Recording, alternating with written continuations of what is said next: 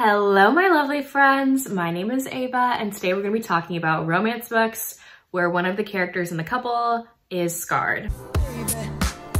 So with a scarred character often comes a damaged character, and I'm a sucker for damaged characters, honestly. So I'm a sucker for scarred characters. So without further ado, let's just get into these recommendations. First, I want to mention Rahash from Barbarian Alien by Ruby Dixon, the second book in the Ice Planet Barbarian series. You can even see on the cover, kind of, his horn is gone and his face is scarred.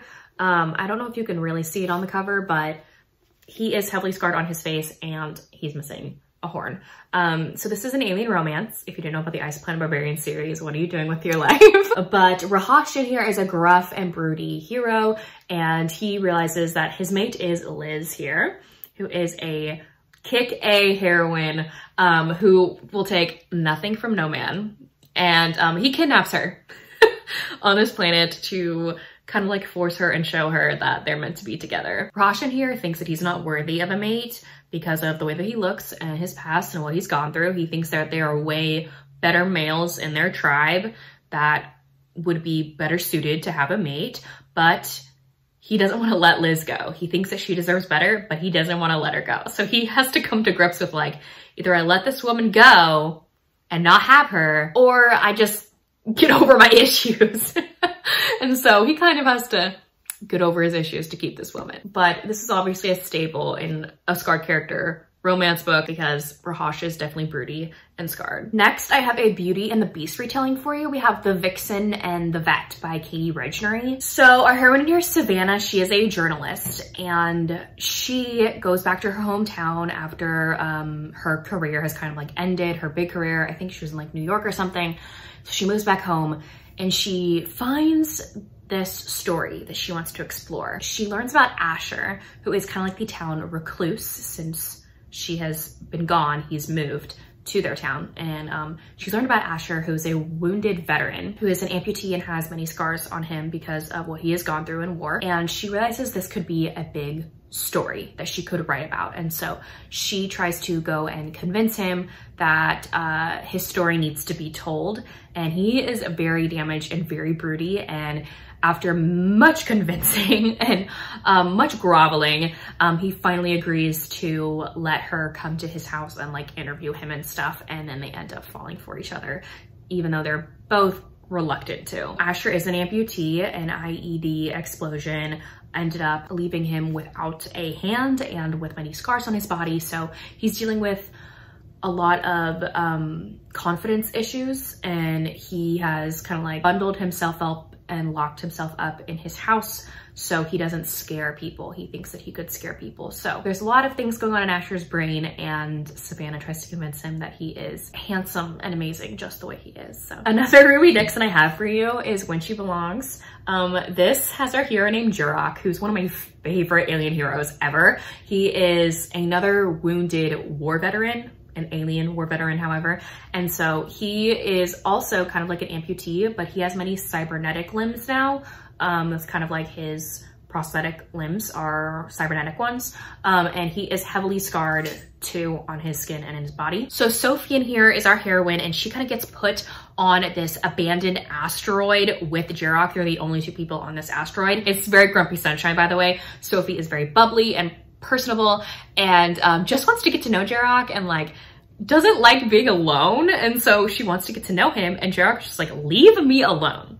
Leave me alone to stew in my own self-hatred. But then obviously Sophie breaks down his walls and he starts to fall in love with this chatterbox of a woman. Sophie is so cute. I love her. There's also this alien pet that she has to bring around with her too. That's so cute. And the way that Jurok falls in love with Sophie is so swoony. I just love him. He's named Jurok the Jerk for a reason. Like that's what she nicknames him. And he's obviously very broody and doesn't think that he deserves a woman or a mate because of what he looks like and what he's gone through. He's very similar to Rahash in that way. I then have Yevenne from A Heart of Blood and Ashes by Mila Vane. This is a fantasy romance and a hate to love marriage of convenience. So Matic in here realizes that his parents are dead, and he thinks that Yevenne, who is the princess to a neighboring like country, is the reason why his parents are dead. However, she's not. She ends up finding him while he's trying to find her to kill her. She's like, hey, don't kill me. I'm not the reason why your parents are dead. It's actually my father. The best way we could get back at him is if we get married and take over his throne. Maddox all for her plan and wants to marry her, take over the land, whatever. But he doesn't believe that Yvonne had nothing to do with his parents' death, even though she didn't.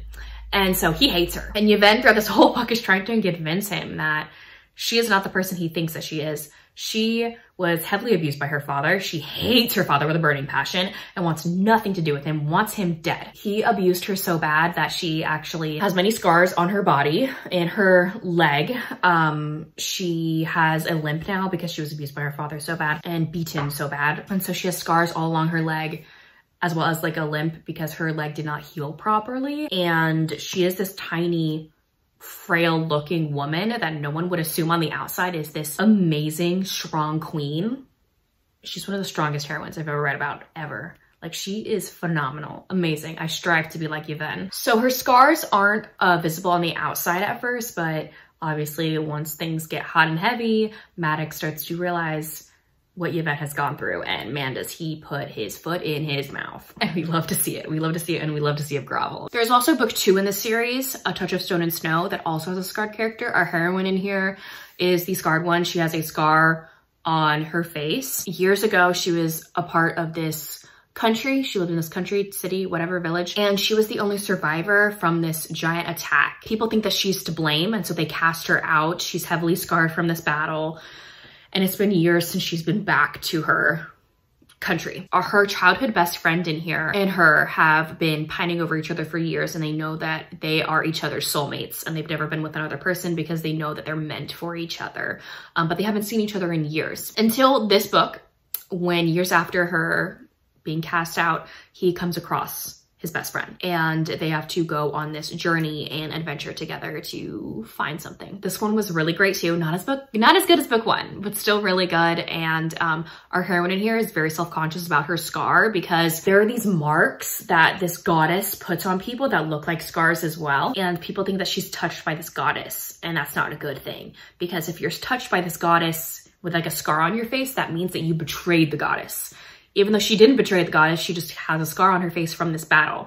So people think that she's betrayed the goddess when she hasn't. And so like, there's a bunch of other things going on in here too, but the scar character aspect in here was quite interesting to read about. Next, I have Pool Girl by Cassie Mint. This is a novella that I just love. This was my first Cassie Mint that I ever read, and it is so much fun. This is an age gap romance and kind of like a broody hero one too. Our heroine in here, she works kind of like at like an aquarium of sorts, where she is kind of like the stage mermaid, where she like goes in like the aquariums and pretends to be a mermaid for like the kids and stuff. And so she loves the water, and every day after work, she gets on her pool float at her apartment complex and floats on the pool. And she also does this not just because she loves the water, but because she gets a glimpse into the kind of like, is it like superintendent, handyman of the apartment complex, who she has a huge crush on. Like, his office is right there, so that's why she floats outside on her pool float in hopes that he notices her. And he's this big older guy who is scarred. I think he is a war veteran. He thinks that she would never want him because of the way that he looks and how much older he is than her, but she just melts in a puddle for him every single time that she sees him. And she can't get enough of him. And he is struggling really hard to understand why this young woman who's beautiful wants him. It is so good once like the dam finally breaks and they finally like reveal their feelings for each other. It is so, so swoony. I loved this novella. Next, I have The Many Sins of Lord Cameron by Jennifer Ashley. This is book 3 in the Mackenzies and McBride series. I do recommend reading these books in order just because like you'll understand the family more, but you do you. You don't have to listen to me. I'm not the reading police. So this one's about Cameron, who is a single father, and this is his romance with Ainsley. And Ainsley is kind of like, I think like a lady in waiting or something like that for the queen. And she is trying to find something of the queen's in Cameron's room one day. Cameron ends up finding her, sneaking into his room, and things get hot and heavy between the two of them.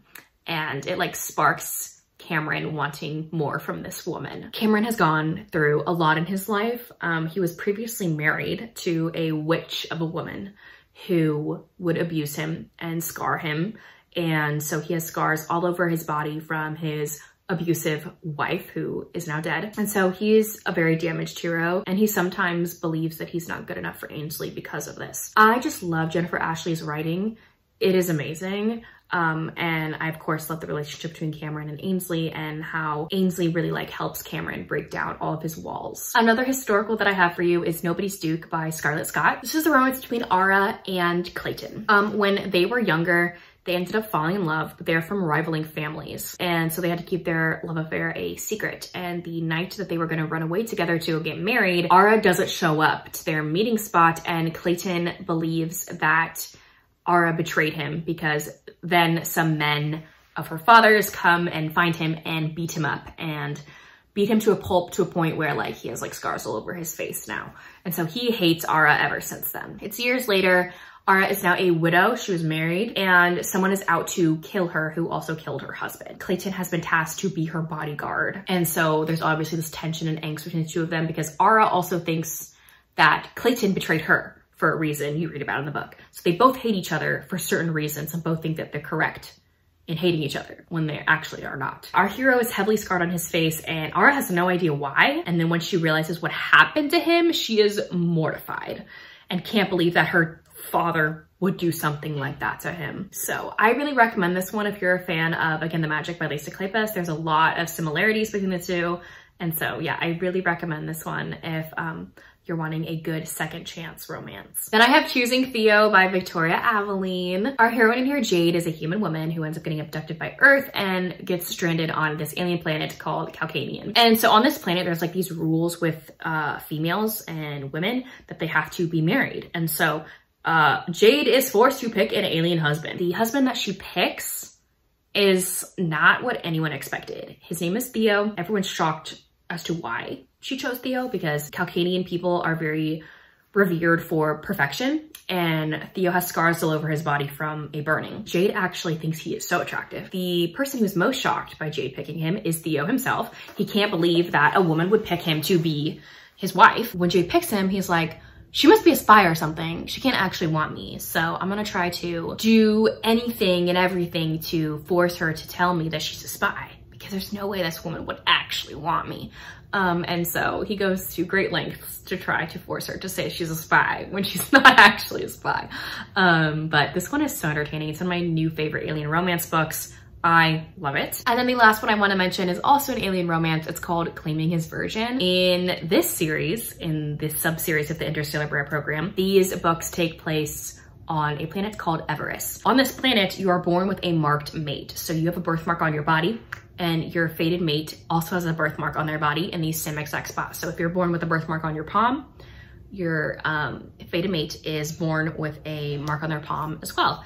And so our hero in here, Z, realizes that he has a fated mate named Helen. However, Z was a part of this alien war that left him heavily scarred.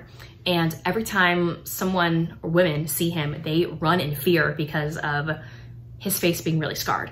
And so he doesn't want to scare his mate. So he realizes that he has a mate. He dream shares with her. That's another thing that goes on with these fated mates. He's like, I don't want to scare this woman, so I'm not gonna let her see my face until we're already mated, because I don't want to scare her. When they first meet, she's blindfolded, and on this planet, in these customs, there's like 3 different claimings before you're fully mates. And so for the first claiming, she's blindfolded the whole time and doesn't know what he looks like. By the second claiming, she ends up finagling her way around to like get like a see-through blindfold so that she can like see him. And once she realizes who this man is, because she has seen him before, she just wants him to know how much she cares for him and does not care at all what he looks like on the outside. Like, she thinks he is so handsome, and he doesn't scare her at all. And so he's having a really hard time really like coming to grips with that though. So I love this one. It's one of my favorites by Grace Goodwin, and so I really recommend it if you're wanting to read a Grace Goodwin alien romance. But anyways, there you have it. Those are some scarred hero recommendations for you. Please let me know down below if you've read any of these books or if you plan to.